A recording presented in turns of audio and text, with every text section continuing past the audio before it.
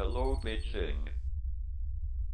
My name is Stephen Hawking. For the disenfranchised, when spreading out into space will have the Earth's resources.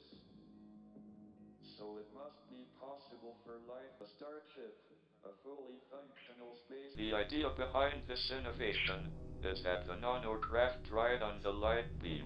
Such a system could reach Mars in less than an hour, reach Pluto in days, pass Voyager in under a week, and reach Alpha Centauri in just over 20 years.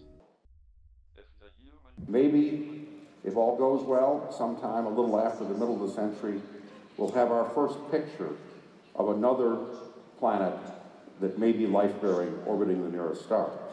Spatial information, such as a lamppost, but as you get older, it becomes more difficult. So what we want to do is the Brain Rejuvenation Project, an initiative where, first of all, we want to understand all these signals that cells use to talk to each other.